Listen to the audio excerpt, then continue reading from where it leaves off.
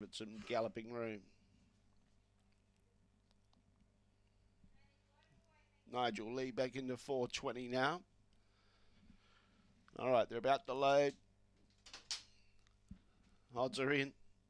Evens being placed away. This is race 11, the G6 Accel Therapy over the 400. Green light goes on. Surveyor from the inside, set to go. Away, jumped okay, pushing through on the inside, and the good thing was that Stitcher Elvis did shift up the track and gave him that room to move, and now he's got the lead. Stitcher America's chasing out after Surveyor, but Surveyor's going strong. Stitcher Elvis then behind those, and Nigel Lee following those three was Soda Ashley and Destiny Lima, but Surveyor's going to be too good. Surveyor goes on to win by 5 lengths. Second, Stitcher America. Third was Stitcher Elvis, just in front of Nigel Lee, I'd say. Soda Ashley was second last, and Destiny Lima at the tail end of the field. The time was 23.08.